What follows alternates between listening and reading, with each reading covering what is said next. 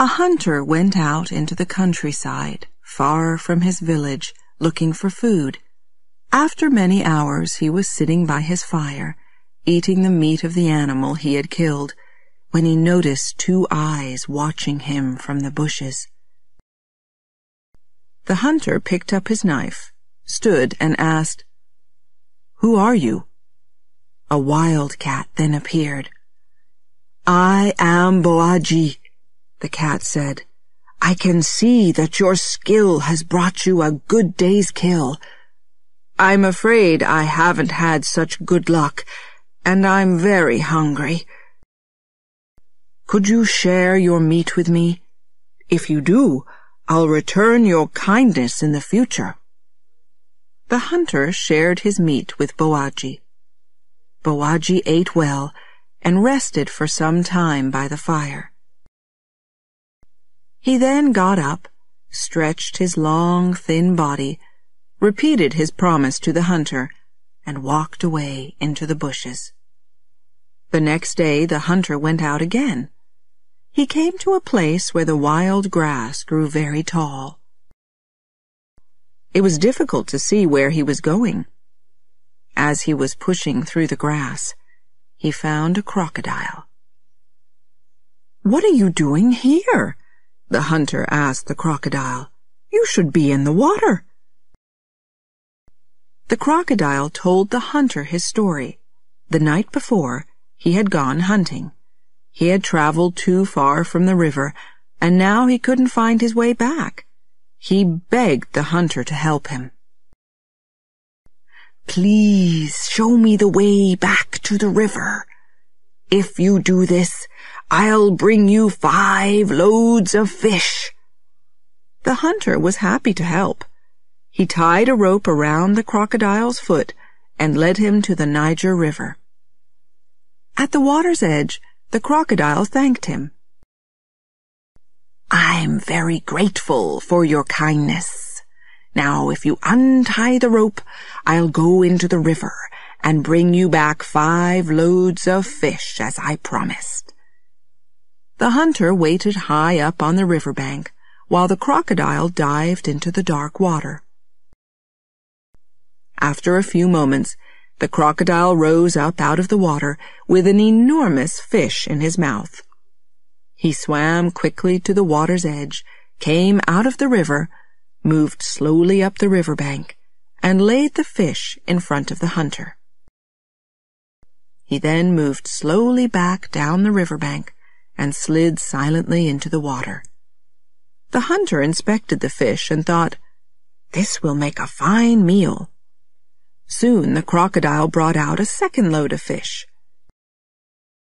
These fish were smaller, but equally fine-looking. He laid this load lower down the riverbank. The hunter came down and carried the load higher, laying it down next to the big fish. The crocodile then returned with a third enormous load of fish, saying, "Oh dear, this is heavy." This time, he left the load at the water's edge. The hunter came down, took hold of the load, and pulled it further up the riverbank. The crocodile appeared again with a 4th load, saying, "I'm beginning to feel quite tired, but aren't these beauties?" He then laid the load in the shallow water near the riverbank. The hunter came down, picked the fish up out of the water, and carried them high up the riverbank to where the first 3 loads were. Finally, after some time, the crocodile returned with the 5th load of fish, which he laid at the edge of the deep water. He called to the hunter, "I'm afraid I have no more energy. I just can't bring these any further. I hope you don't mind." The hunter came down from the riverbank, walked through the shallow water, and came to the edge of the deep water. The mat replied, "You are a man. I know what men are like. When a mat is new and can be used for many things, they respect it and care for it. They keep it clean and put it away carefully when they have finished using it. But when a mat is old, they forget that it used to be their friend. They throw it away. They throw it into the river. You ask me if life is fair. Life is not fair. You will be fortunate if the crocodile treats you as well as men have treated me. Then an old torn piece of cloth came floating down the river.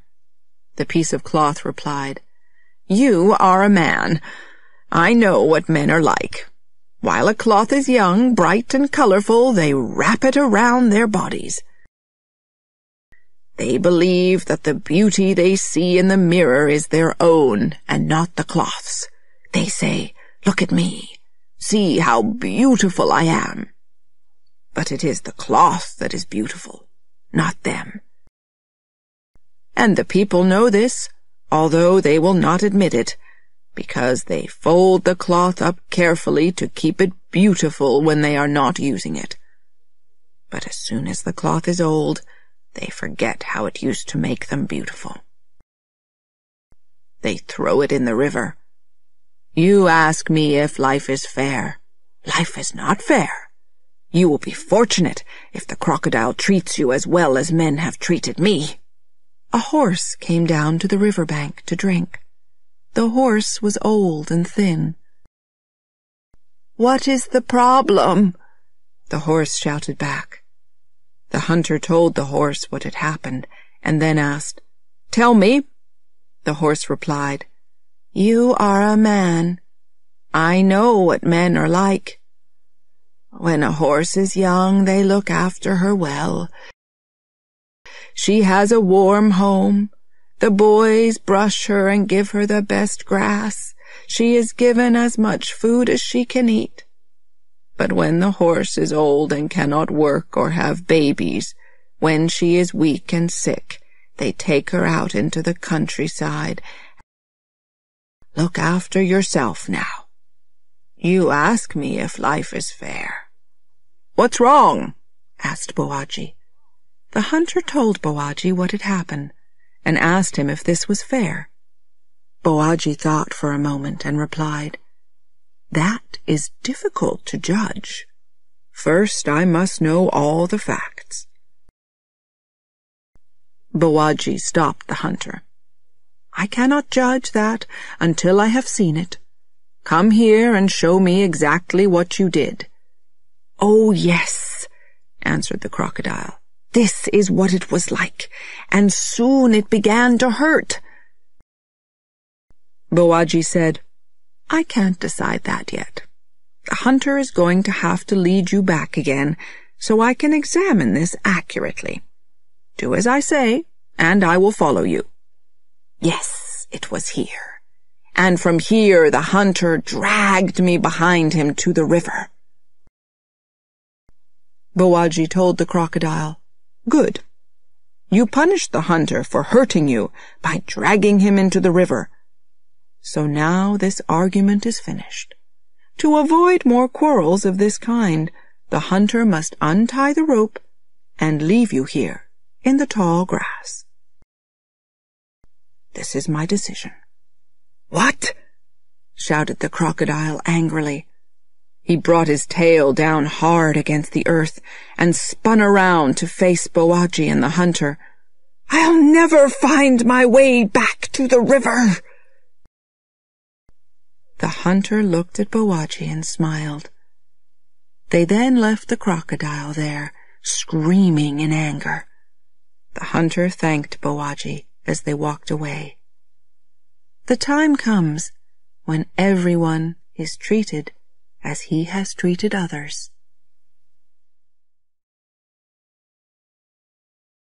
Thank you for watching this video. Please like, share and subscribe to the channel to see the latest videos. Thank you.